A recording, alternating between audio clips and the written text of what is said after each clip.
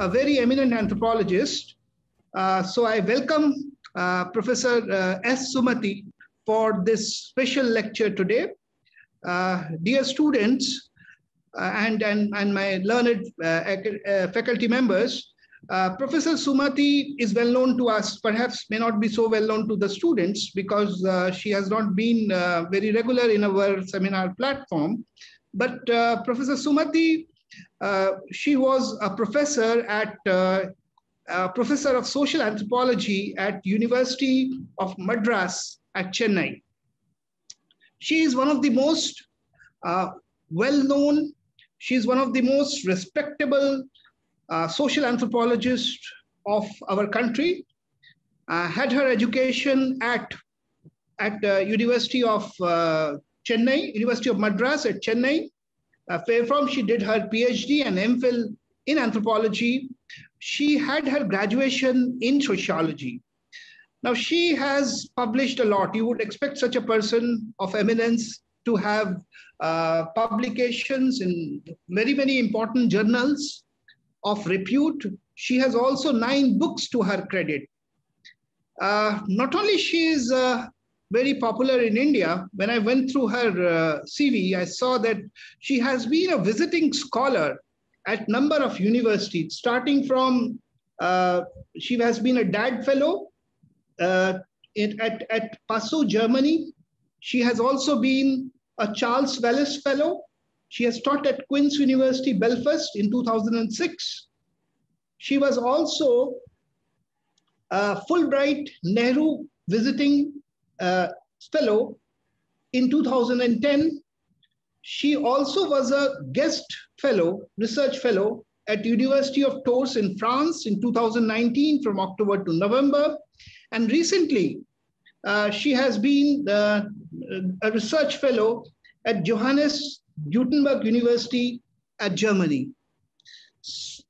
And the best part about Professor Sumathi is that not only she's a great academician, she is what I would truly call a practicing anthropologist. She not only does academics very well, she has also been associated with areas where anthropological knowledge is used, applied, significant, important for functioning of the society. She has been member of number of important committees, which include the very important committee which looks after, which takes care of verification of community certificate. And based on her work, she has given a recommendation to university, she has given a representation to the state government, which has become part of the policy. So this is a perfect example of how our research, our findings can become part of policy. So Professor Sumathi represents that model of how it has to be done. Not to mention, such a person would be recognized for her effort. She has been a well-recognized and awarded person. She received the Tribal Recognition Award by Institute of Homeopathy, Therapy Research and Foundation. And in 2018, she was awarded the Sister Nivedita Excellence Award. It's quite a prestigious prize award, which is given by Ramakrishna Mission, Kolkata, West Bengal, for her service towards tribal community. So it's my great honor. It's a great privilege on behalf of the department. I welcome Professor Sumathi to our department to talk about a very important and significant area of contemporary times, artificial intelligence and the ethics of how artificial intelligence should develop in years to come. So, Madam Sumathi, the platform is to you. Over to you, ma'am. Thank you. I'm really honored and humbled to hear all your words. We have been reaching to many positions, but still whenever you hear from good words from the young scholars like you, it always gives a lot of confidence and responsibility. That's the first thing I'll say. Whenever I hear something good about me by the others, it makes us feel more responsible, and always we also see how best we could also keep up those birds, and see how best we can move forward and play a role model for the younger generation.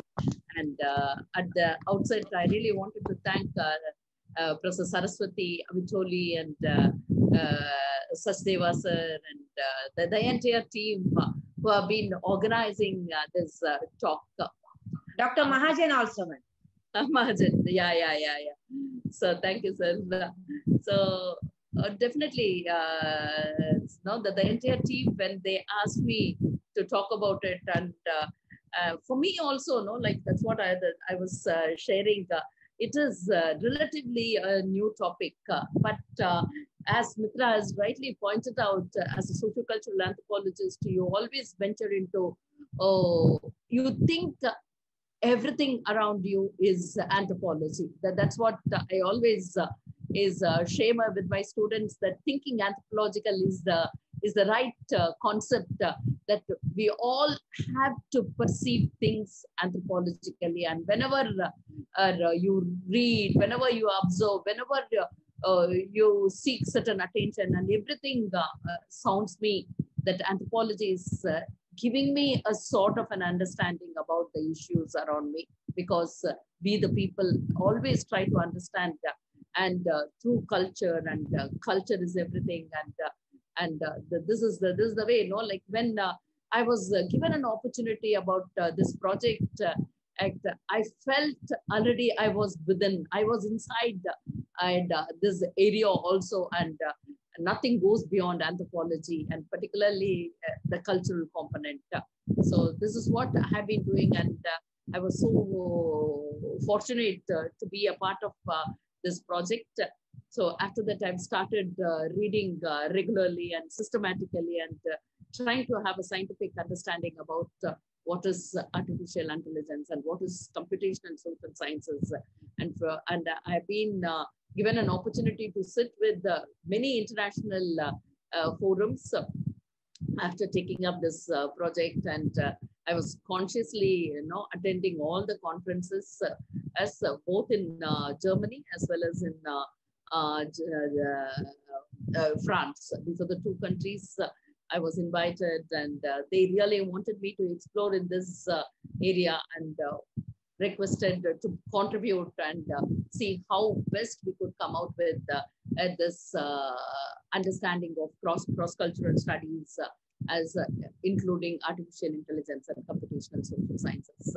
Before getting into my topic, I just wanted to know, like, I'm a very, very serious reader of newspaper, and that's what, when I see the newspaper, the thing which I observe, I really don't know, it is vice versa, and everything looks anthropology for me. And today, when I was opening the paper, Times of India is my regular, one full page covers about artificial intelligence, and all the experts, so right from corporate, academia, healthcare, and all the fields, many fields, and so many researchers who have been contributing and who have been working in this field, has ultimately said one thing consciously, how this social component is very, very relevant. And as an anthropologist, I always try to understand that social is nothing but social cultural component. And that's how it has been. Every word which I have been reading, and every concept that they were trying to give clarity about this machine learning and technology and all technical terminology, algorithms, and all these things they used to talk. But one common word that all the scholars of this, all the experts in this entire page I could see, and has talked about how the social component is very, very relevant. And hence I felt today I was really, really happy that that we are in a very, very right way and right time, that the younger generation and all the budding anthropologists and established as active, engaged anthropologists who have achieved in your mid-career. And I thought that you all should give little bit of thinking about in this area, and both the sociocultural and all the field.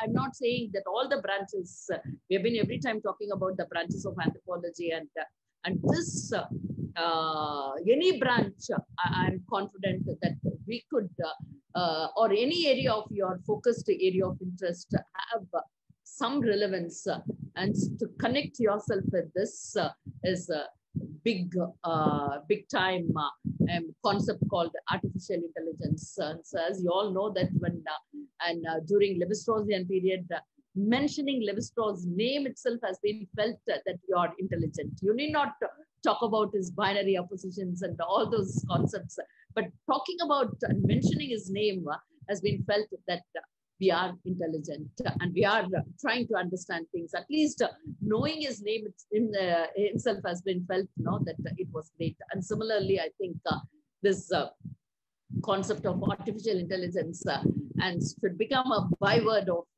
the developing world and developed world, and everywhere, and universally it has been accepted. And we, the anthropologists, have a very, very big space is waiting for us to contribute.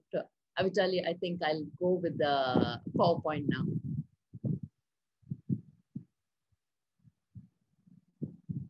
Yeah, good. So the title of my topic today, I thought I can share with you is, one is definitely this artificial intelligence, the magical word, or the byword, I could say, particularly in cross-cultural studies, because I was given this project, and which is basically a cross-cultural studies. Next. Right from the day one, all disciplines and all theoretical schools of thoughts as talked about development. We try to come out with different terms and trying to build up this concept of development.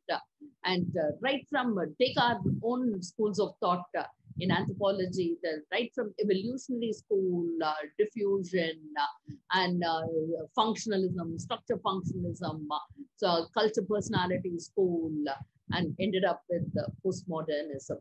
So everybody was talking about culture. Everybody was talking about development. Everybody has felt that how this concept of development is very, very dynamic, like the culture, and how this concept of culture and development is intermerged and intertwined, and one cannot be understood without the other. This has been, and hence the term and the concept itself has underwent so much of criticism right from the beginning. When the evolutionists came out with the unilinear and multilinear and universal development, and the diffusionists felt how the center peripheries concept, and the functionalists felt how the phenomena could explain the whole component of changes and change, growth, or the betterment and whatnot. Like even today, I always felt after reading so much on developmental theories, I still have the word, is that the right word? Is it a betterment, or is the better? How this culture-specific, community-specific development has given us as an alternative thinking about this concept of development. So I am sure that all of you have at least will accept that how this process of development has given so much of understanding to us, and everybody trying to move forward or way forward. So whenever these are the terminologies are very, very common among in our colloquial language also. And every individual feel that they have to grow up, and that they are not physically or biologically, that they have to move forward socially, politically, and whatnot. So the postmodern theories, one point has been insisting that how the whole process of this development has been imposed on every individual. This point is one of the most serious aspect, that it has been really imposing. That's what ultimately we will end up, how this technology is trying to impose or trying to dominate or trying to create an impact at every level or in everyday life. So, but this has been consciously criticized by the social scientists very seriously. critics also argue that post-development perpetuate cultural relativism. This is another concept which anthropologists are very, very conscious about, how this is cultural relativism, Bavasian theory of cultural relativism as putting certain things as top and certain things as down, and putting in a hierarchical manner, and something as in a binary also, something is superior and something is inferior, or something is developed and somebody is underdeveloped and developing and whatnot. So this is another thing which we have to always, this is a point which has been raised by the anthropologists consciously at every level, and minimizing this, they also brought out another concept called ethnocentrism, and we were trying to put things in a very, very horizontal platform and see how we could minimize this linear concept and make it things as more or less equal. It is not only the anthropologists, but also the other social scientists were consciously saying how this discrepancy, discriminations, and stratifications could be minimized and ultimately created an equal or equity, bringing about equity in society. So this is another concept which has been consciously pronounced by the developmental theorist. Vygotsky's studies. There are a lot of psychologists who have been consciously putting their contributions in the whole process of this as sharing knowledge or communication or transforming, which normally the anthropologists, how you transform knowledge or transform your values, non-material cultural component to the next generation. So these are the things which has been consciously. So one point here they say is how you interact, communication, how you transform, in what form. Even today also, no, like I always, don't know, for the day you have given and past 2-3 days, I've been consciously thinking about how am I going to interact, what am I going to impart, or from my understanding, or the way I am putting certain things. I'm very conscious that I don't want to create an confusion in your mind, or at least as a teacher, it is your responsibility to minimize these confusion, minimize bias. And this is the one thing which has been consciously talked about the psychologist very clearly. So the another point is multidisciplinary studies also proved, because fortunately I had a wonderful opportunity right from the beginning in my university, that where I had done almost all UN projects, which are all multidisciplinary in nature. So working with multidisciplinary consortiums has given me, another thing I also wanted to share with the younger generation, that your methodological understanding, and particularly anthropological research methodology, has given you, but more particularly I could say the qualitative research has given you such opportunities, given me such opportunity to work in this. So I was almost in every project as an, and not particularly as an anthropologist, I could say, but more as a methodologist, qualitative methodologist. So this multidisciplinary studies have consciously highlighted the relevance of culture, which was ultimately responsible for developing and that leads to highest form of order of functions. So as you all know, the development anthropology refers to the application of anthropological perspectives so this is what the perspectives, what I mean is that every approach, the methodology, the observation technique, the focus, all those, the participant observation, your empirical understanding, your intensive fieldwork, all those approaches have ultimately given so much of space and contribution in the development studies. So by 2050, it is assumed all the studies, almost all the multidisciplinary studies is consciously telling how technology will dominate, particularly with this artificial intelligence and smart assistants being a commonplace, while the use of augmented and virtual reality continues to increase. And this pandemic has introduced this virtual conferences, and continuously we are in a virtual mode of communication and trying to meet. And this new normal situation is definitely has given so much of learning. I don't think, like without this pandemic, these communication and virtual reality also would not have given so much of importance, particularly in India. Like we always have a problem with our infrastructures and other things. But as of at least the other great learning is this virtual realities as going to increase. And there is again a caution to all of us how artificial intelligence can or may or trying to impact us in everyday life. Everything will be smart, connected, and data driven. That's the truth. Next. So this is the one thing which has been, I'm very, very conscious about it. So people in India always think that artificial intelligence is the complete property of the computer science and technology, and we the social scientists. And so that's the attitude, because I've already spoken in my own university, and hardly people could connect to us, particularly the technology department and computer science and all that. But one is the fact is this, they could not able to something that is complementary and spillover benefits of this so-called artificial intelligence. This so-called technological development is so important. It may say it is just a small noisy component, but that is the root cause, I could say. That's the origin of everything. Until you deal with that issue, it cannot create, or you cannot expect the output which you are expecting.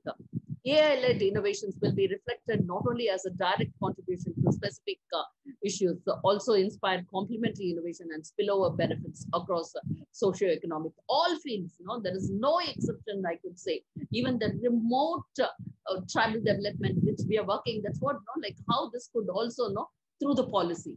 That's what everything has been done when introduced with the artificial intelligence, and the every policy, and being a welfare country, all policies will reach to the vulnerable communities, and hence the artificial intelligence might have spillover benefits and spillover impacts on nook and corners of the areas and every person in the world.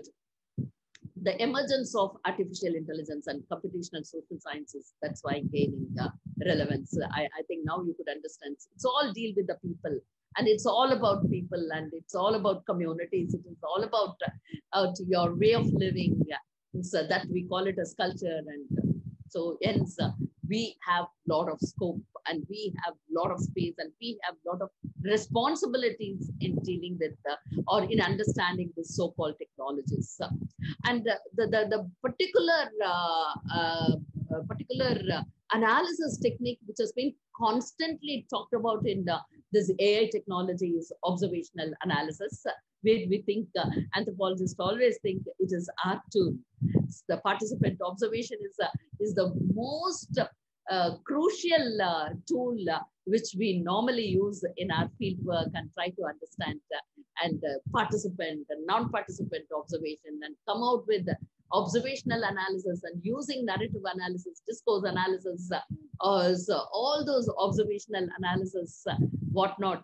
So when these technologies is while using the coding and they talked about this observational analysis and with existing data become a need of the hour. So what I see is when I read these papers, technical papers also, I don't think I'm an odd man out of that component. And I always feel, yes, this is what we have been doing in anthropology when we were doing our field work. And when they talk about big data, I only remember the thick descriptions and how much rich data we used to generate through our field work. there is, that's how, while reading the technical paper, while reading the published technical paper, where I could be able to understand what these technologists are trying to tell us. This massive data of all kinds of human behavior are now available. You know much better, the younger generation knows about what is Twitter, what is Wikipedia, and every details about is available in front of us. And the other part where they always talk about, while talking about this big data or social scope, the social scope is a framework for understanding internet social knowledge. Very, very beautifully they have constructed this. And only to, however, efficiently you have collected your social data, particularly the social cultural data, as which we normally call it as thick descriptions, from different sources using scientific tools. It may be a case study, it may be a focus group interview, it may be a key informant interview. So many scientific tools we use it, but all those, especially the knowledge around is not stable but dynamic in nature. Today, that's why these studies or become very, very popular. Like so the village studies itself, like you go with the Malinowski's studies, and again the latest study about Trobriand Islanders and what they are and how they have changed, what is the impact on various policies on these people, and how do they perceive, how do their worldview could be perceived today is very, very important.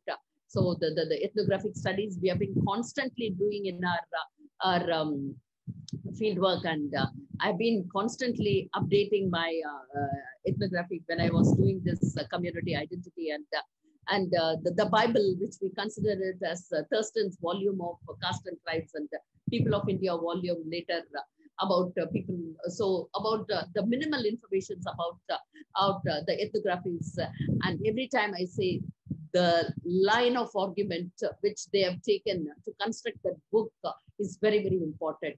So how that is why the restudies, and you write it again and try to publish, so that you update what is relevant and what is needed at a contemporary level. I hope you all could understand what this social scope is trying to do using this big data, and how this framework is creating a check in taking up. Here, you also should always think about the question of interpretation. How do you interpret these things? There are so much of work is going on working with Vedas, not here. In Germany, I had seen people are working on the Vedas and trying to understand and trying to come out with the reinterpretations and restudies and suiting it to the today's world. Next. How AI will, 2021 has come and people have been studying, and one is this adversarial AI. That's what I really wanted to take it up and discuss. It has been adversarial AI is a machine learning technique that attempt to fool models by shaping deceptive inputs.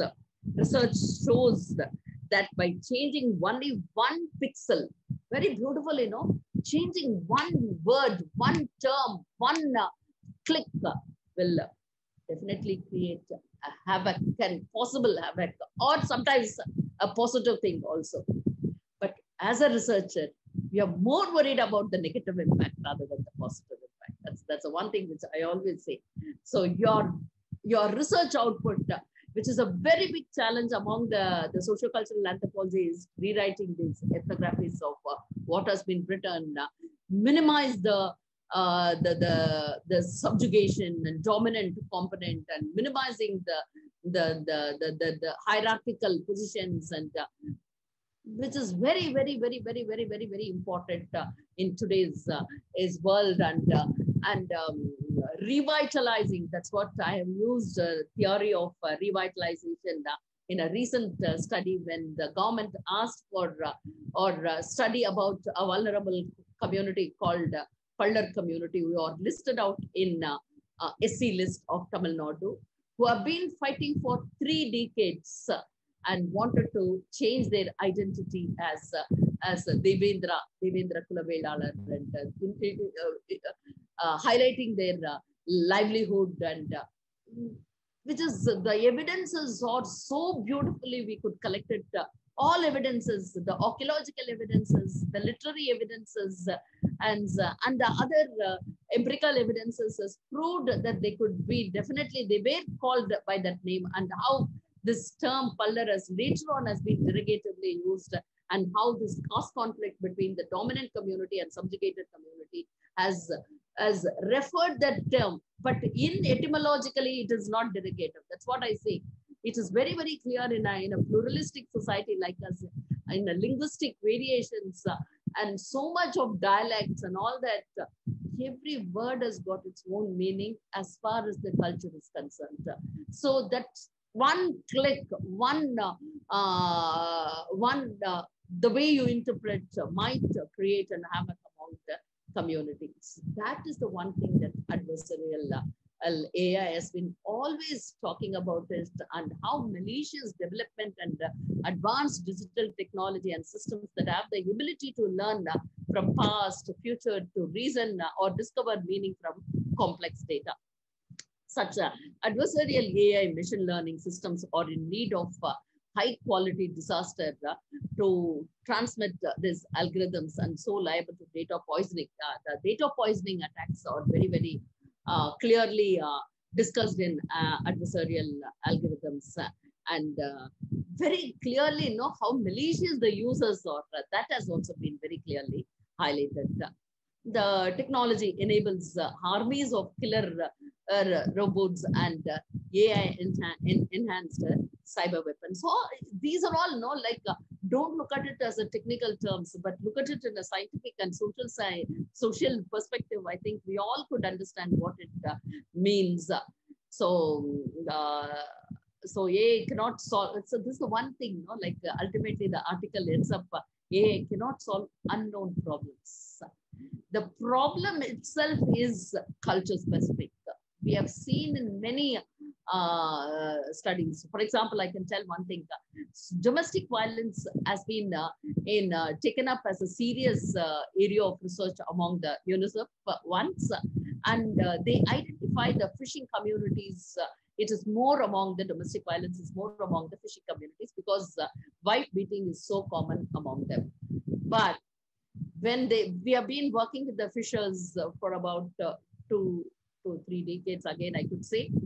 But the night when the husband is consumed alcohol, he beats. Morning, I had seen how it has been retaliated by the wives, and literally she pushes him through the leg. So what I was trying to, she is the person who keeps the alcohol in the boats. And we have been constantly, why you're keeping, and you know that after consuming, he beats and all that. She has her own reasons for it. So defining domestic violence, the universal definitions is not so applicable to certain culture-specific communities, certain communities particularly, and the culture and the way they perceive this differently. It may not, you cannot come out with this generic solutions for this domestic violence, particularly to this community. That's what I really wanted to tell you. So when you study about, I'm not justifying that beating the wife is, no, I'm not. And just because she retaliated and it is not, tit for tat, I'm not saying. But the whole problem is different. Here, alcohol consumption and hard work which they face, nature and the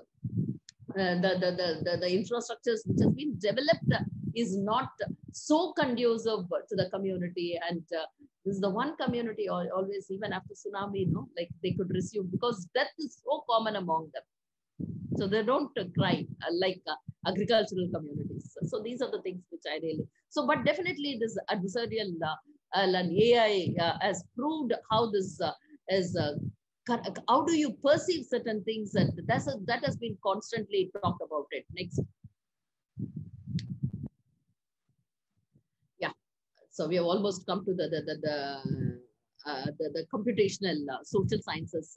AI is a computer science branch. That's what we all think, but definitely has proved how this is reasoning system is continuously your intelligence is the prime concept used in social sciences, dealt by psychologists, anthropologists, and everybody. So AI-based technologies for public service provisions and has taken it these components very seriously, because our public provisions, public service provision is always to particularly like AI is more seriously we have to see in our country, like, because being a pluralistic country and so many communities, so many cultures, so many languages, I think compared to the Western countries, we are all the more to be very, very serious about it. And here comes the ethical component where right from the beginning, Mitra was also saying how this ethical, it is more in a research ethics and this AI as forced to take this ethical component into considerations and particularly the societal core values as taken into considerations and see how best, because it is all coming out with the perspective of helping vulnerable and minimizing bias and all that. But ultimately, it should not create more havoc among the communities. That's the major contribution for computational social sciences. Next. Yeah, this is, and when you come to predictive research is the major perspective in AI and computational social sciences. It was more into developing AI system in variety of social contexts. I really wanted to tell you here, when I was there during my research fellowship in France, and this AI conference has always been organized by the Department of Philosophy, Department of Anthropology, Department of Psychology, and Department of Sociology. It is not the computer science department alone. It is not the technological oriented departments alone.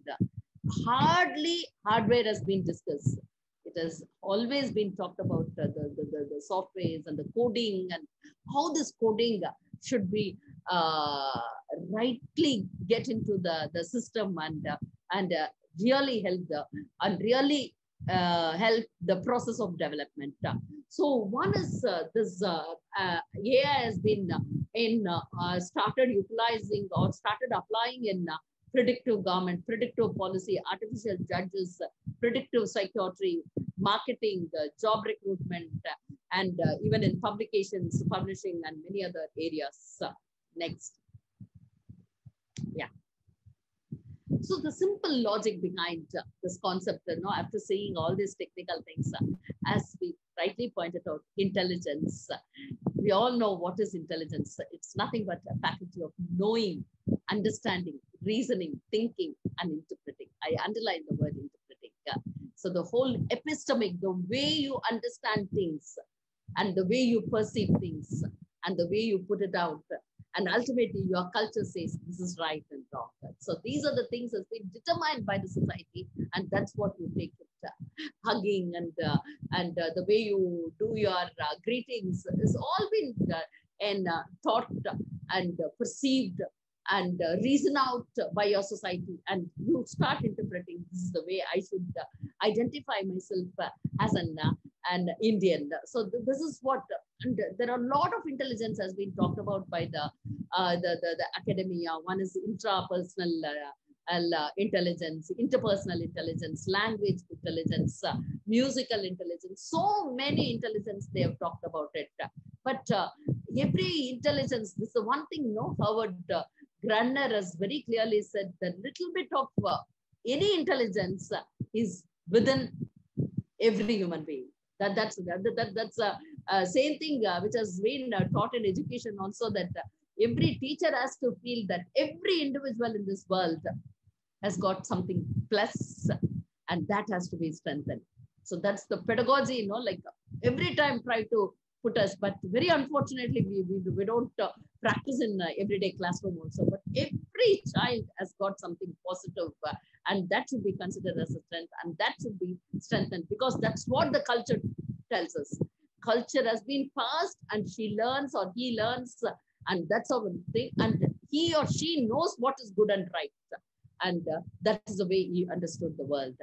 So, and we, the anthropologist, has been every time talked about the worldview and its relationship with the developments also. The concept of emotional intelligence has been consciously, right from the beginning also, I said, talked about the psychologist, and Daniel Goleman has proved its application that emotional intelligence is the very, very, very important component for your survival.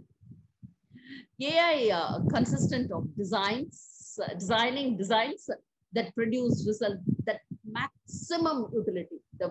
So you have to optimal utility, and optimum you should get the benefit out of the performance when executed on a physical level. Because that's what everybody is thinking today. That's what the development. If something comes, I should get the maximum. Optimal. So how much air I could consume, I should consume, so that I should get the benefit of it. So this has been consciously developed in all our mind. Every individual has got that in mind, and everybody is trying to sail in the same line. Like next. Avitoli, if time is there, you can always caution me also. So time.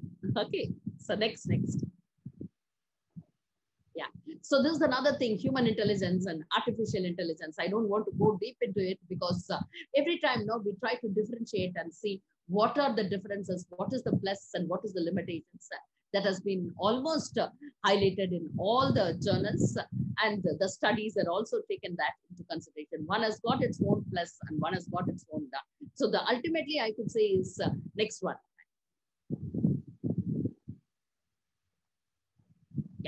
So there are generalizations also about how both could be contribute to each other and complement and ultimately give the benefits. So that how this human intelligence, how this artificial intelligence can go hand in hand, and so that the ultimate benefits can reach the particularly the vulnerable, which has been meant for it, and create relatively equal society. Next. Yeah, this is another concept which I thought I should share with you, because as an anthropologist, we are more familiar with this anthropomorphism and technomorphism has come. Anthropomorphism is the attribution of human traits, emotions, and intention to non-human entities. It has been used in storytelling and all that. When it comes to technology, anthropomorphism is certainly more problematic. So this is where we have to be very clearly wait and see how best we could combine both. Consider how artificial intelligence is described like a human brain, which is not how AI works.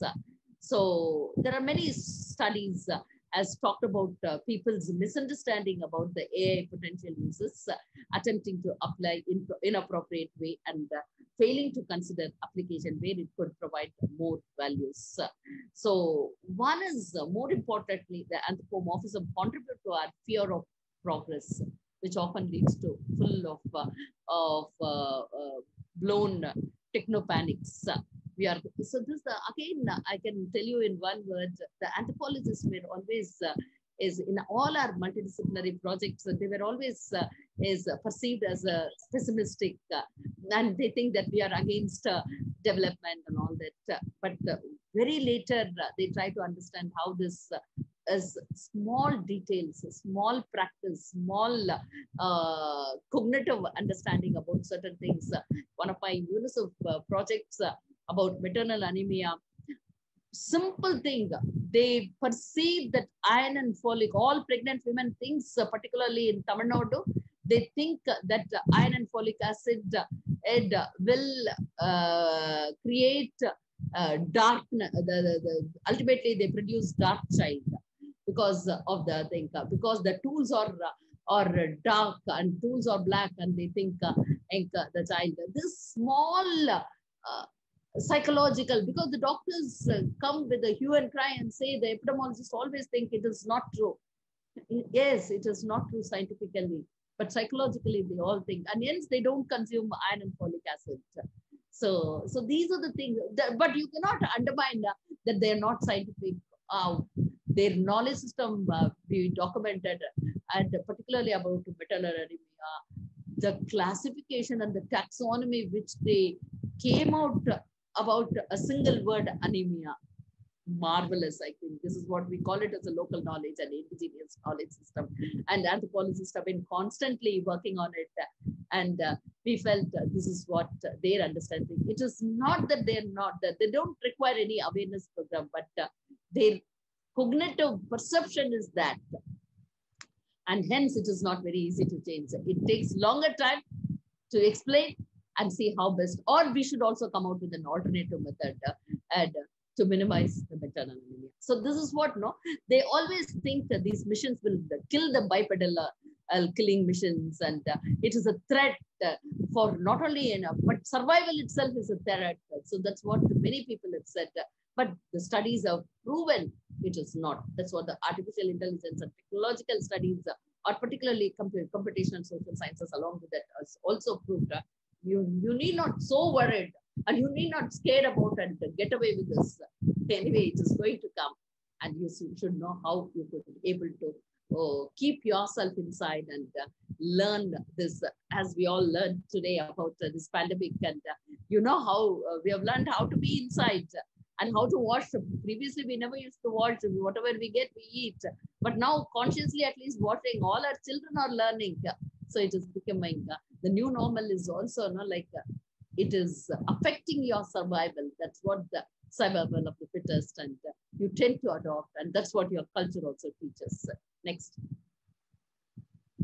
Yeah, this is again the major component in our projects also, almost in all AI projects. The social assessment component has been taken very seriously, because all mega projects, all UN projects, cannot move forward without conducting the impact assessment and social assessment studies. So hence it is very, very, very, very important. And AIS also is within, and it cannot go beyond, or without it is not top on that, and it has to undergo the social assessment. And so the assessment raised why AI is overlooked by very smart people is the smart people do not think a computer can ever be as smart as they are. And this is hubris and obviously false. That's what the hypothesis says. Working with the AI, the firm Tesla says with confidence that we are headed to a situation where AI is vastly smarter than human, no doubt about it. Though the time frame is less than 5 years from now, but that does not that everything goes to hell in 5 years. It just means that things get wired. That's what mainly they say. You are going to be connected. That's what when Aadhaar came, people were really worried. So is that my bank account will be revealed and all that? But definitely it is. That is what is the transparency, accountancy, and all these things. We have been talking in more rhetorical sense, but not in practice. The whole democracy has also been very seriously debated by the political scientists. So how this accountability and transparency. But definitely AI will bring a sort of a systemic manner, and it will be transparent. But as we think that the human being, or including the anthropologists, cannot be too scared about it, but we are very consciously going to insist that the social component is very, very socio-cultural component is very. This is what I've been talking to my consortium and proving that we plays a bigger role in this than the technocrats. So I've been constantly telling, and we have achieved also that the project is all about more of empirical studies rather than technical studies. Next. Yeah, the future is of AI looks beyond rhetoric, no doubt about it. And emerging intelligence is not at fault for any mistakes it makes within society. It simply just does what masters train it to do. So this is where, I've been every time says how this interpretation, how you teach, how you inculcate, how you transmit, it's where the social cultural anthropologists have been consciously doing it. So that's why, the whole cultural component, if you could see, So every cultural traits is scientific. That's what I strongly believe. So it has been given certain frills, attached with certain frills, may not give explanations directly, but if you could see every cultural traits is scientific, keeping the time and space into consideration. The then time and space. Today it may not have some relevance, but then it has started. And sometimes it is also naturally get diluted. So this is what the scientific, and this is what the strength of culture also, I could say very clearly, where the AI ethics has come and everybody has talked about it consciously. The book Inventing World 3.0 reveals how this can done with solution that beyond the rhetoric of all, like we may say, but we should go beyond and look at the reality and incorporate those components in AI. Next. Definitely it has come to India also. Very consciously we have been talking, and India also has taken it very seriously. And particularly, and being a pluralistic society and so much of divide and being so hierarchical and stratified, and it is all the more very, very, very, very relevant and in India. And almost all the aspect has taken this ethical component in AI, ethical component in the process of AI introduction. Next. Yeah, this is again an important concept which we have to look at things. AI and information communication technology as always is talked about and go hand in hand with sustainable development goals. We all know what is sustainable development goals. These people have came out with 17 aspects where sustainable development goals has also talked about it, and AI and communication technology has also talked about it. No poverty, zero hunger, good health and well-being, quality education, gender equality, clean water and sanitation, affordable and clean energy, decent work and economic growth, industry innovations and infrastructure, reduce inequality, sustainable cities and responsible consumptions and climate actions, life below water and life on land, peace, justice, and strong institutions. Institutions, we mean the social institutions, partnership for the goals. Next.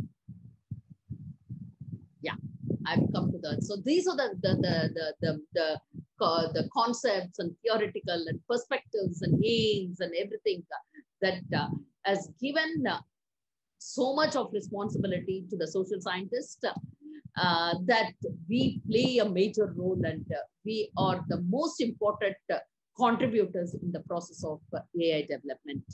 This is the symbol.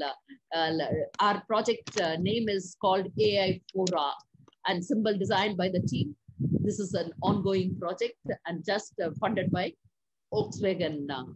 And next, very beautifully it has been designed. So this is the core consortium.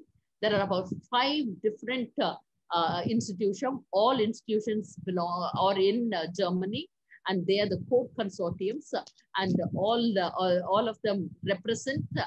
And the principal investigator is from this is what Johannes Gutenberg University.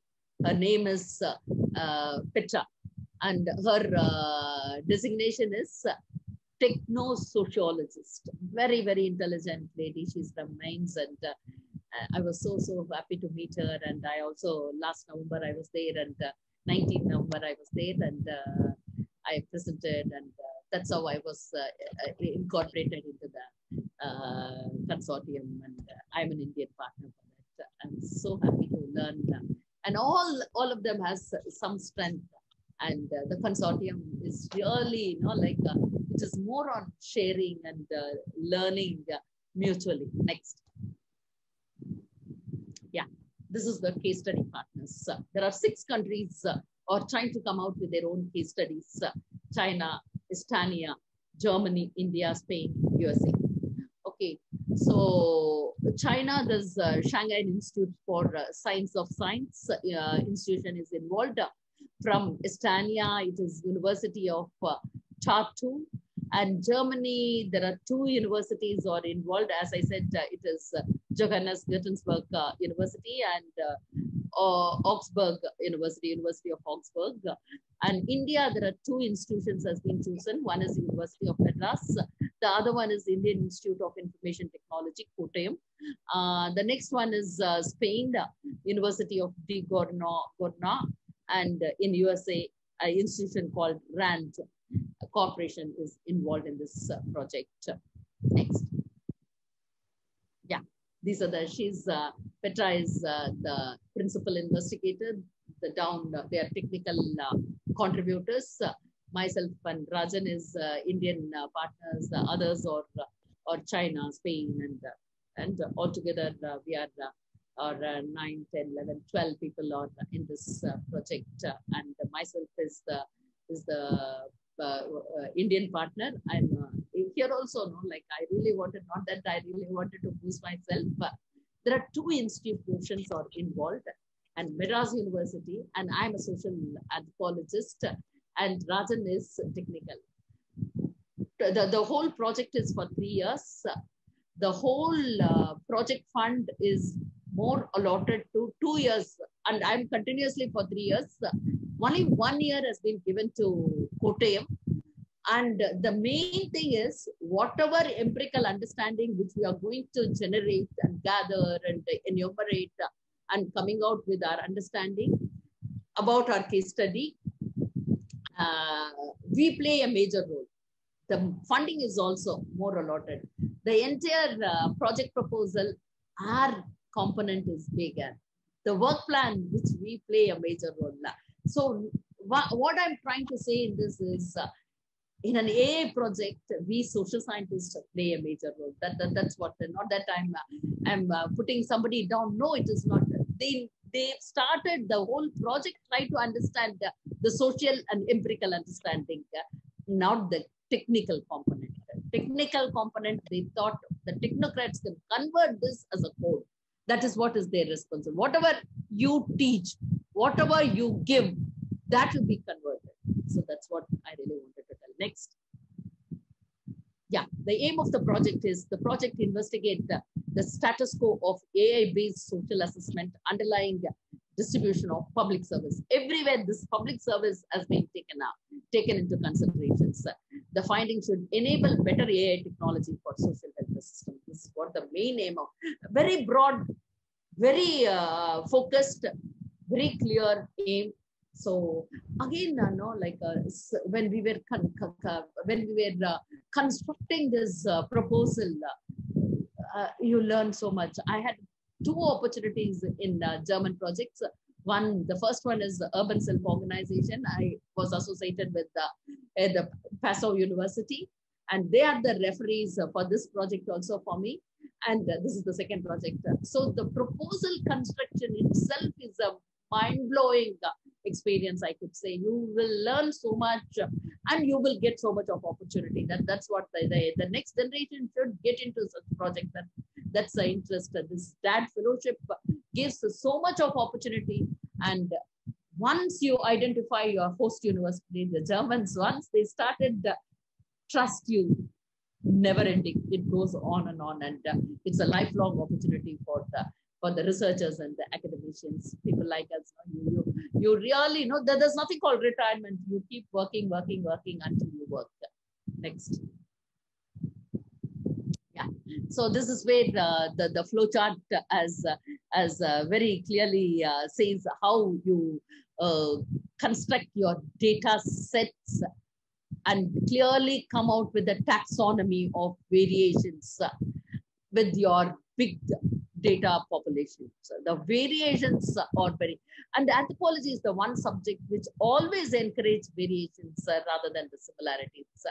So it has been taught by my teachers when I was doing my master's, and this is so deep rooted into my mind. And I always think, oh, how beautiful these statements are. So we appreciate the differences, and with all our that's why we go for case studies. A single episode of life, you try to use that and try to substantiate your argument and why it is different, and sometimes why it is similar also. So definitely, no. So you take that and you get into the processing of data by using AI technologies, and then come out with the categories as much as possible. Maybe sometimes I was also thinking about the diffusionist theories, how they were sometimes gone extreme and came out with the multiple like categorizations, and then that has been criticized. So I think we are the right people to choose where to limit and where not to limit, and all those things. And ultimately, it should the public service provision should see to that it reaches the last person. Next. Yeah. Artificial intelligence for assessment. In more and more countries, policymakers increasingly use artificial intelligence, and particularly in public service provisions and state benefits among their citizens. So this is becoming so policy, and especially country like us, the welfare nations, which is solely believing that these welfare programs and welfare measures can uplift and give them a better way of living. So the perception, attitudes, discussions, and acceptance of AI use for public policies vary from one country to the other, as do the types and degrees of AI implementations contextually.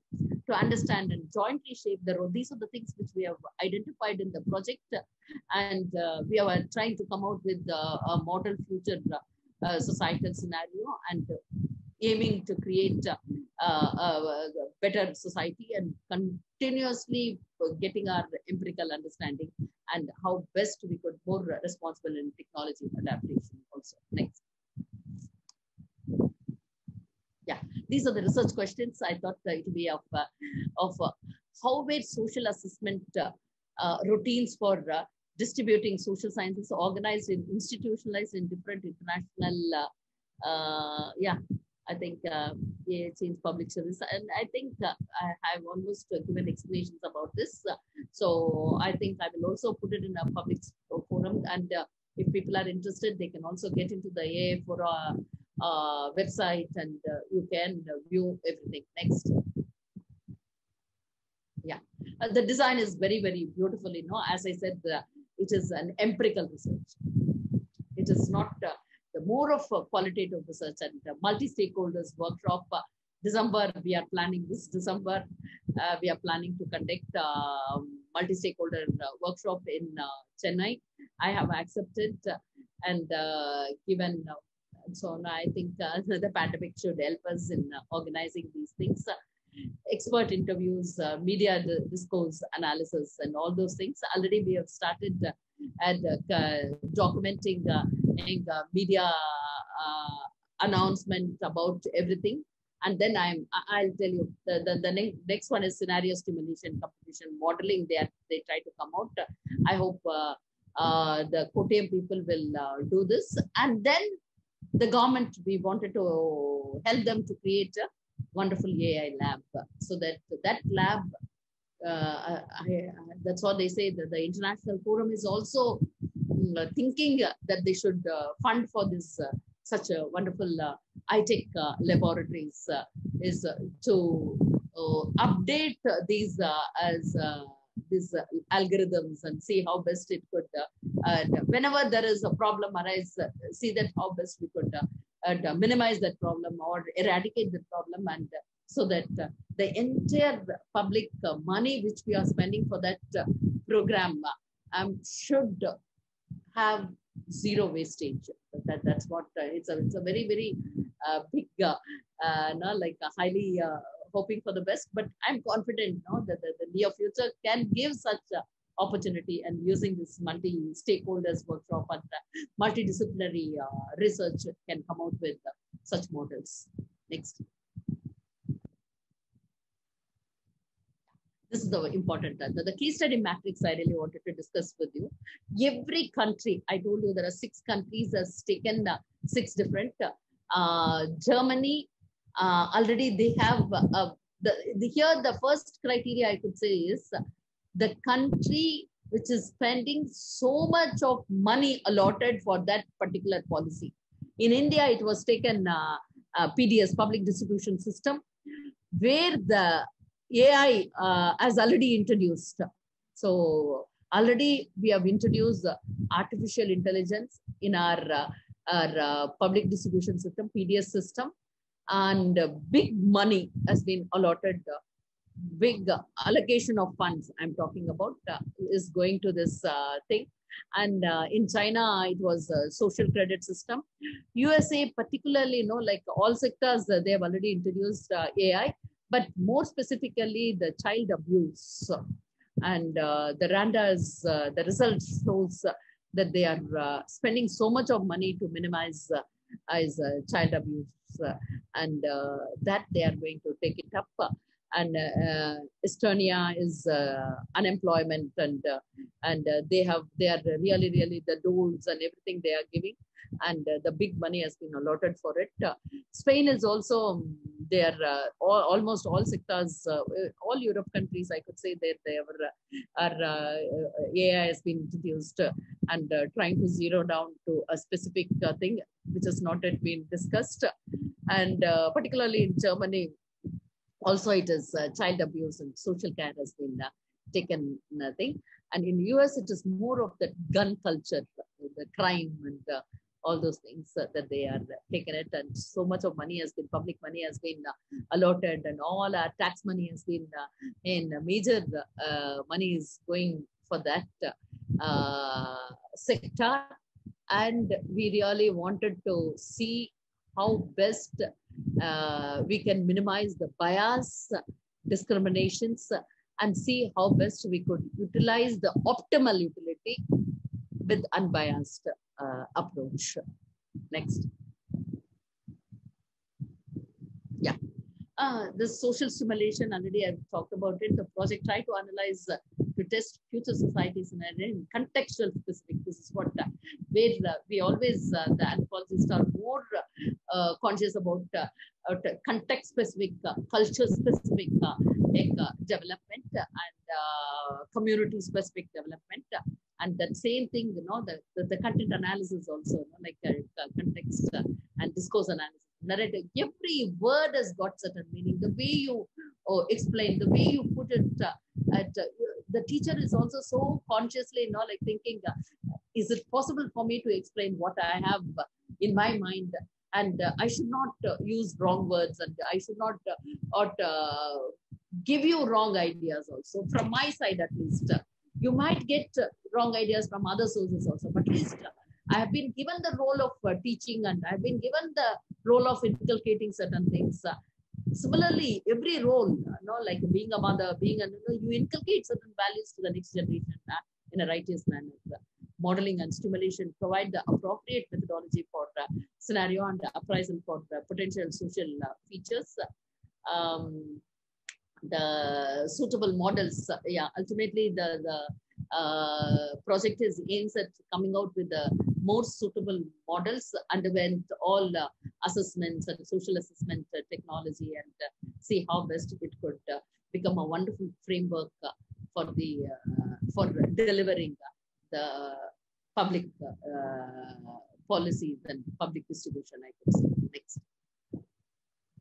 Yeah, this is a flowchart.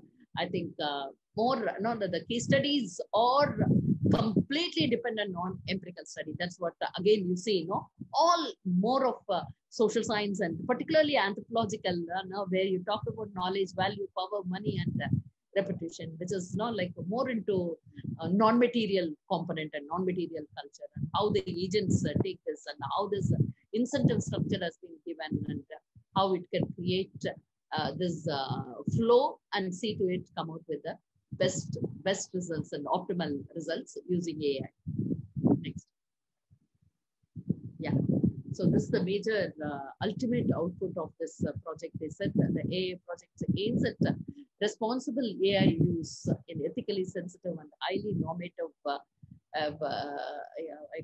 So this is what the project will try to come out with ultimately a better AI lab, comprehensive, highly technical, and the better infrastructure, better ethical and so conscious about inclusiveness. So these are the things which has been constantly talked about by the partners, and every partner is very conscious about how we could add on our cultural values and small, no, your attitude, your beliefs, your the simple storytelling has been taken into considerations, no? Like so that's the way you acknowledge, the way you reflect, act, every aspect has been taken into considerations, and particularly in public distribution system, from then on we have been constantly getting from the secondary sources as what are the lacunas that is already existing in our system, and where the leakage is, and how the leakage happens, and how we could control those leakages and the corruptions and the malpractice and so many things which we have been constantly documenting it. So because for about past 1 year we have been doing this, and there are about 4 students I've taken into the project as a research assistants, and so one student has been constantly doing this work, and whenever the paper cuttings and all those things, you know, whenever the event related with the PDS, public distribution system, and the case study is from Tamil Nadu, and because Tamil Nadu is the first AI has been installed in Tamil Nadu by the central government, and we have also documented those events and wanted to see how best it is working, and where does there is an NGO who has been constantly putting a case against a particular PDS shop where there are so much of leakage and so much of waste and so much of malpractice has been happening. All those things we are trying to document, both plus and minuses, and how this pandemic has really helped, the PDS has helped identify and distributed extra provisions for the vulnerable, and all those things also we are trying to analyze, and we are trying to document how things are happening, how the system is trying to work, and where does it go. And I think once the empirical study has started, I'm sure that we can work on and get more reality into document and see if those data can give us a better picture. And ultimately, all the 6 countries, when they come out with their case studies and the difficulties, and if it is a mere infrastructure problem, I think we should see how the biometric is most of the time here is not working. So those things has to be taken care of. Next. Yeah, the glimpse of the issues. So this is a Supreme Court case which has been 17th March 21 has came out. How the biometric is not worked in some of the places, and that we have documented.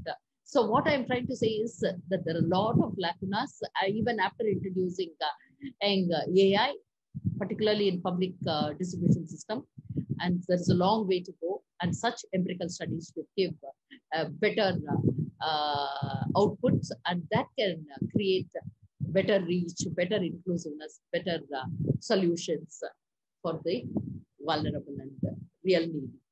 Thank you. Yeah, next. I think it's in.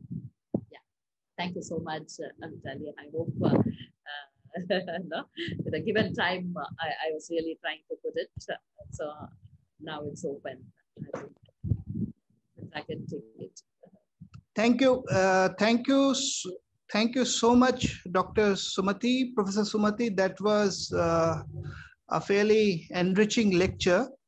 Professor Sumathi tried to introduce to us a new world, which is, as of now, very little explored,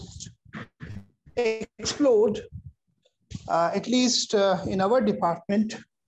I don't know many people who are working on this issue, this very important issue. And she has pointed out that artificial intelligence, which is going to change how we live, how we carry out affairs, and how our life is organized, how everything works, is going to see a major change with greater application of artificial intelligence in our life. She has also highlighted the major role which anthropologists can play in this revolution, artificial intelligence revolution, which is knocking at our door.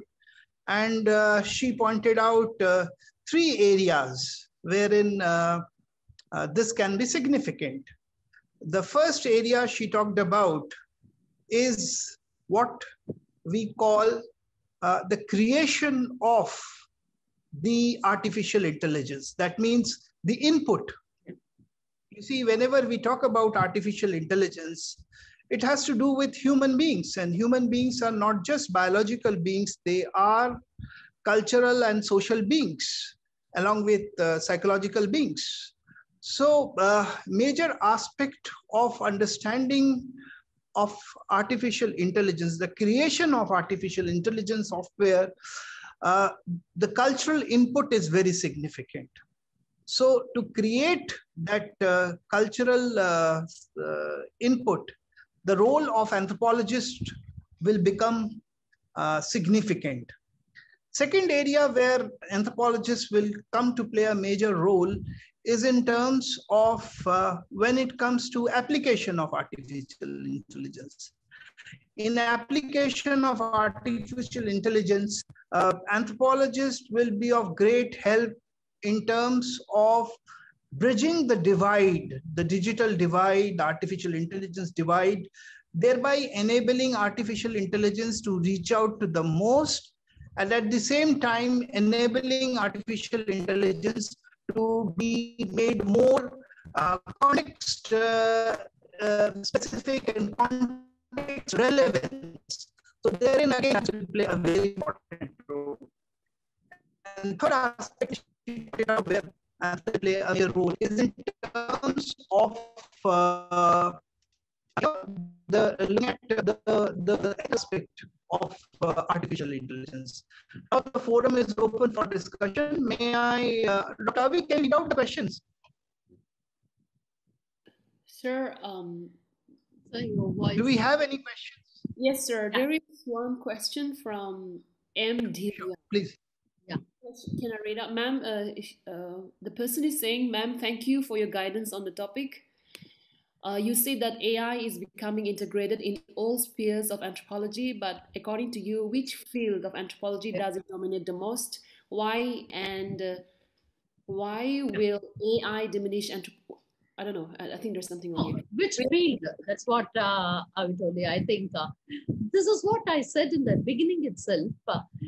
Here itself, no, like you take up the first 4 branches, the major branch, that's what anthropologists have started with, whether it is biological or physical anthropology, socio-cultural anthropology, archaeological and linguistic anthropology, and other subfields applied and whatnot. You know, it goes on and on, all development.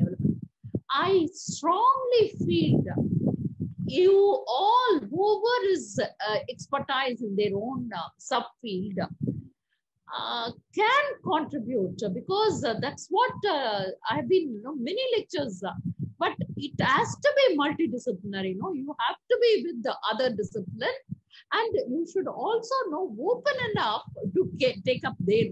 But your strength is always anthropological perspective. That's what I strongly wonder. Whether in genetic studies, I feel amazing. Now the genomic studies can come out with the beautiful, and minimize, and already the concept of race, and we have been very critically, we have been using it. I think this is a wonderful opportunity of using, and because AI is nothing but minimizing the bias and coming out with a different sort of a perspective, and so, and archaeological, like the evidence is past, and see how best that the very clearly there's a past, present, and future. So it could, how this could, and linguistic anthropology. I think not many people are there. Every time when we all meet, not many people are there. In even sociocultural anthropologists feel so bad. Not many experts are, hardly few.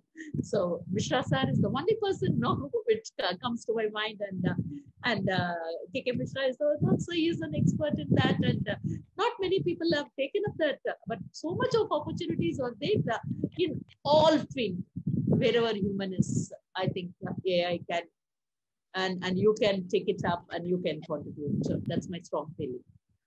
Ma'am, there is another question from Dr. Vibhaji. She said, many thanks for this very interesting talk. It is interesting to see the case studies that participating countries have chosen. Could Professor Sumathi elaborate the criterion behind choosing this? Many thanks. Yeah. This is the biggest challenge, I could say. The proposal has not taken so long for us to construct. But justifying your case study, justifying the component, and keeping the data's available data's into consideration, and it is almost like sample selections. So Petra was literally traveling to all countries and sat with the partners. And then after almost 2-3 days, continuously they were debating and accumulating the big data, and then justifying the sample selection. And here also same workshop we conducted in Chennai. And beginning, I was thinking education. That's the one thing which is always every time I was thinking either education or health. Already, this is what we are so influenced by our sustainable millennium development goals, and these are the two things which came into my mind, and I was trying to do. But after that, the data when we were generating and the welfare measures and all that, they were more attracted by the PDS, public distribution.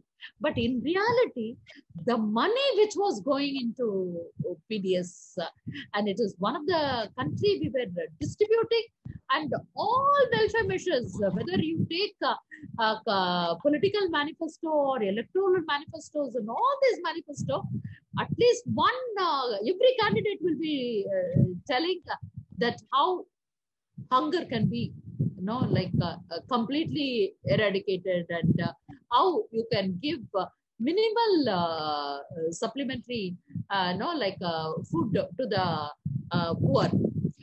And the another thing is, it is proven that our country is though we have claimed ourselves as a developing country and competing with China and all that, the reality is the basic needs has not yet been satisfied.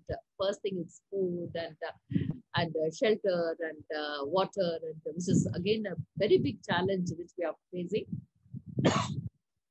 And I think that's how we have zeroed down. And when the data showed how much money has been wasting in that public distribution, and Aadhaar card, one ration card, when Modi came out with that policy of one nation, one ration card, which has so much of information.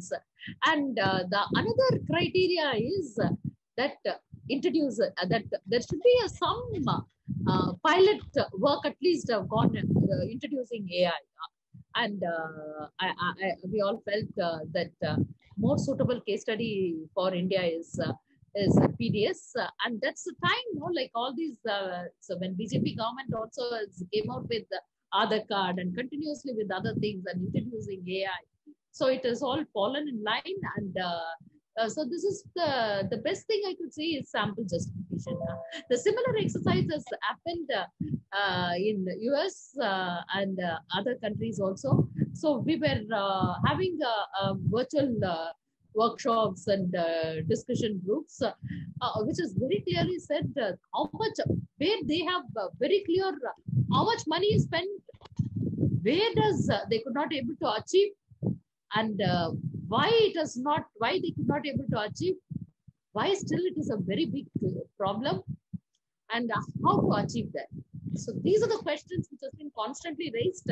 So when they came out, so much of discussion on gun culture and so much of data on that, when Rand special presented it, so we were all we've learned so much.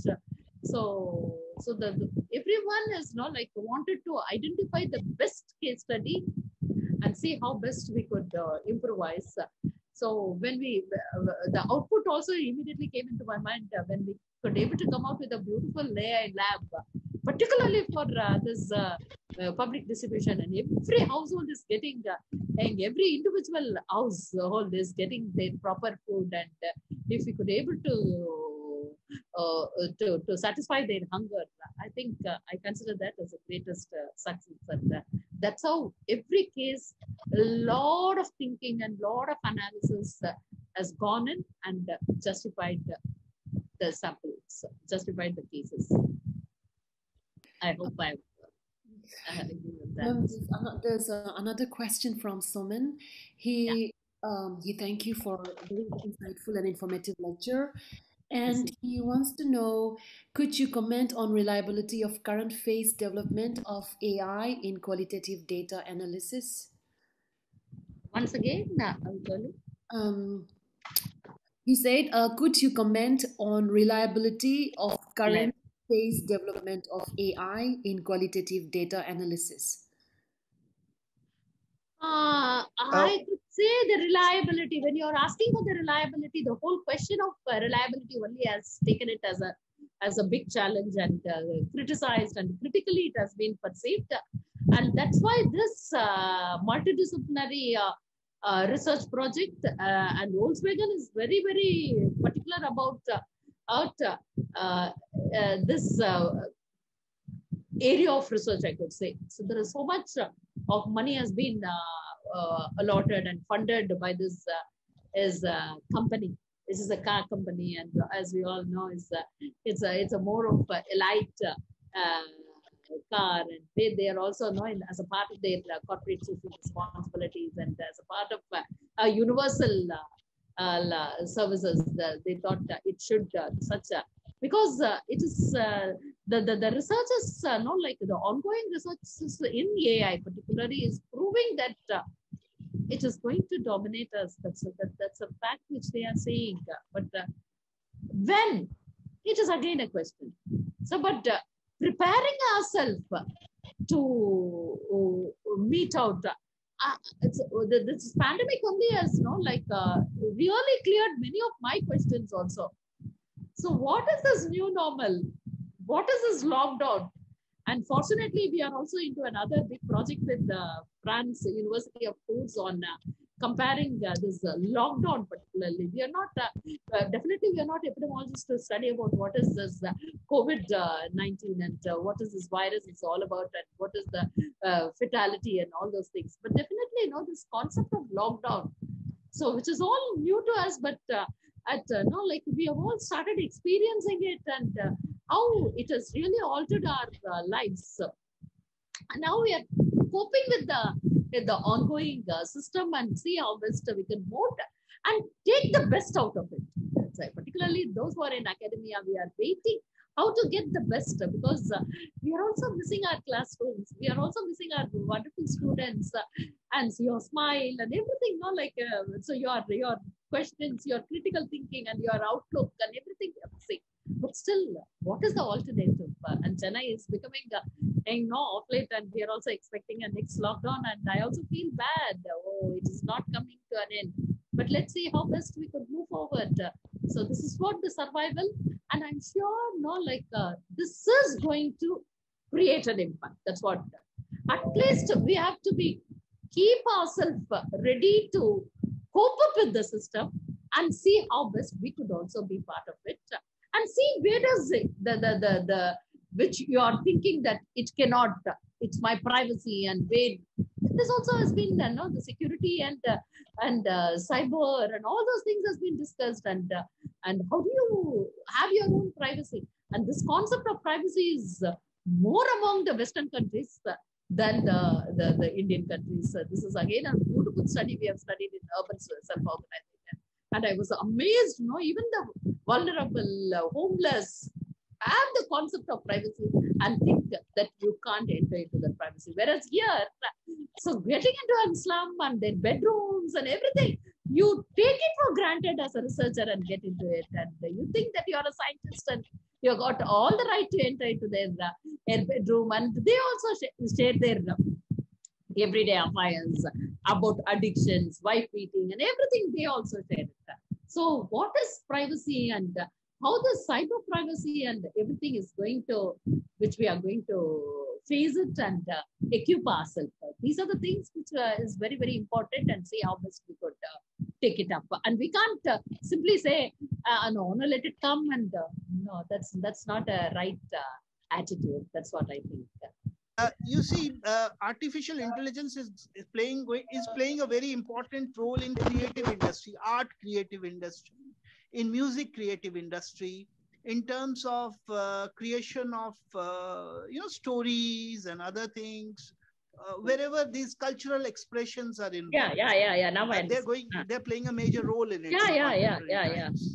Yeah. So when the artificial intelligence take over this process of creation, what will be the impact of this on the artist, on the small time, the creative thinkers? Now I understand. To them? Are they going to be waylaid when artificial intelligence take over the creative industry, art, music? Super. It's a very very sensitive question. That's how I think, Mitra. One is any development, the concept of homogenization comes.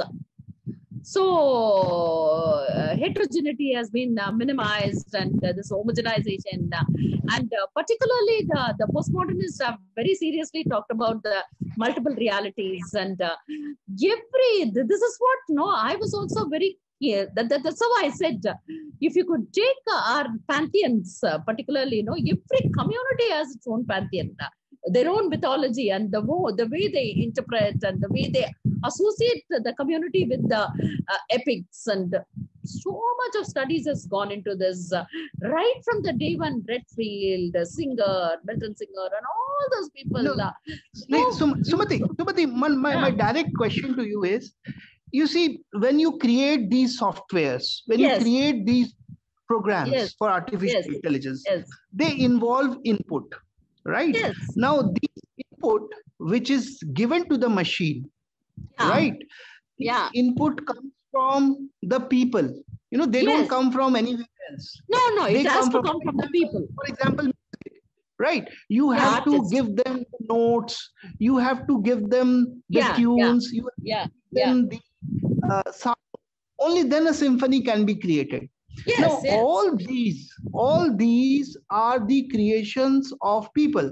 Now you give them, you feed it to the machine.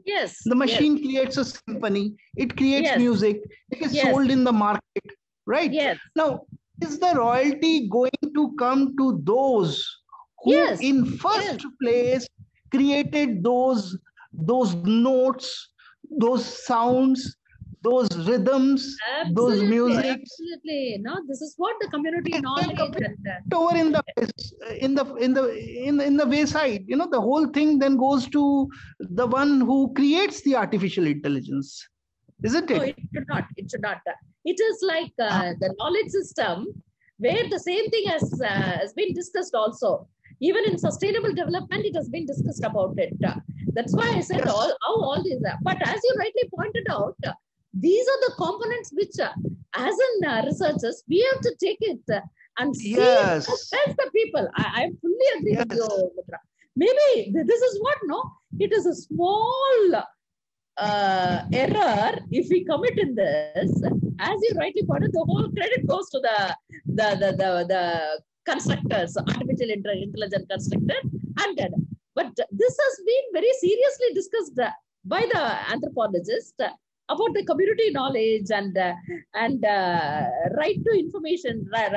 This is there's a very that's what the Kani tribes has got, how the knowledge system should ultimately reach the entire community, not the corporates, which is ultimately took that aspect and added some values. Value additions would have been there. I'm not denying it. Now, as you rightly pointed out, the symphony, can definitely create miracles, and it can internationally reach also. But ultimately, the inputs, the part and ultimately the whole, that concept which we are very, very conscious about it. That's why I say it repeatedly, Mitra. We, the anthropologists, can and I sometimes also raise my voice during the meetings because similar, when you read this, I've never thought about it. But when you came, I could immediately think about the theory which we have studied in functionalism, what is part and a whole. How this part makes the whole. How this part, this is very, very simple, but that's the reality. So as you rightly pointed out, the small last person who contributed to that art should get that. We should. I really don't know. Because even today, I could not able to understand how these Kottayam people, particularly as an Indian case, how are they going to understand? Because when they presented, she was so upset. The German principal investigator was very upset. They also presented their component. And there is one word about gender. So when she asked about, that's the only word, social science word that they've incorporated. But when she asked, not even single technocrat, I am not boosting my thing, where we could, as a social scientist, we were trying to understand the technical terms of their computers and AI, algorithm, whatever they say, we are trying to relate it and try to see, oh, this is what they are trying to mention. But the simple word, gender sensitivity, is the word which they have incorporated in the PowerPoint. But when she asked for explanation, those people could not be able to explain it. Another thing, observation, see, the entire institution has got so much of funds and so much of good infrastructure, but not even a single woman were there. Immediately she asked me, why there is not even a single woman in this institution? I myself was not clear about it. As an insider, I'm an Indian, it's a next state for me, it's a South India. No answers from that principal. And she was totally disappointed about that institution even today. Sorry to say this. She was so disappointed. And she said, what they have put it in the PowerPoint. And when we asked how are they going to deal that issue, they could not able to tell the process. And this is what our technocrats, such insensitive about the concept called social. Cultural, all the more I could say. So without that, how do you think whatever you put it inside, that has to be taken it for granted. And you lose whoever the people you are mentioning will be never included, and we talk about social inclusion. These are the things which we should be very conscious about it. I'm sorry, this is what we are very, very carefully we have to deal with it and make our stand very firm in the consortium. Otherwise, this I've learned from my teacher, Professor Sudarshan, who always take up anthropological perspective firm, and first he believes that we play a role. And you called and I'm inside. I have not come on my own. So that should be there. Thank you so much, Dr. Sumathi. It was wonderful, Professor Sumathi. It was very enlightening to hear your views, your perspective about artificial intelligence. And we end with a very positive note that artificial intelligence is going to change our life. It promises to deliver a lot. But to realize this promise, anthropologists have to play a very important role. Yes. If we throw culture out of this expression, this equation, then artificial intelligence will remain the magic wand as development was, which promised a lot but delivers so little. So with this note, we end today's special lecture. And I really want to thank Professor Sumathi Professor Sumathi is a very tall person. So she has lived up to her tall stature today. It was wonderful to hear, ma'am. And it's a great privilege. And we really thoroughly enjoyed this lecture of yours. So on behalf of the department, on behalf of the research seminar group, I express my gratitude and my thanks to you. Thank you so much, ma'am. And I thank all the participants who are present here today. I really enjoyed. Thank you. I hope I've conveyed. That's what I can say. Thank you so much, ma'am. We feel really great. Thanks. Avitoli, anything to say? Saraswati Garu? Then ma'am, take first. Nothing to say, ma'am. Actually, I already wrote. I don't have any question. I already wrote there. Techno-sociology, something you mentioned. That is very interesting. So and people. She actually, Saraswati, she did her engineering first, Petra, and I had seen many scholars like that. You know, I was shocked. Here we are so, even in the university when I was studying, every department functions like a unit. Even our teachers doesn't want us to mingle with the next department. So we are so conscious about our, and you think your domain is ultimate, but it is really breakdown.